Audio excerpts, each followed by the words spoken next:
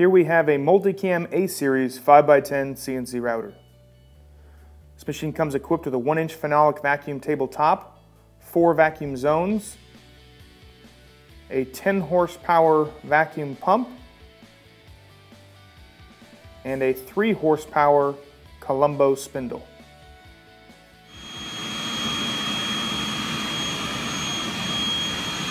Now we've got a 1/2-inch sheet of MDF on top of our spoil board. The machine is ready to go. All we need to do now is pick our file.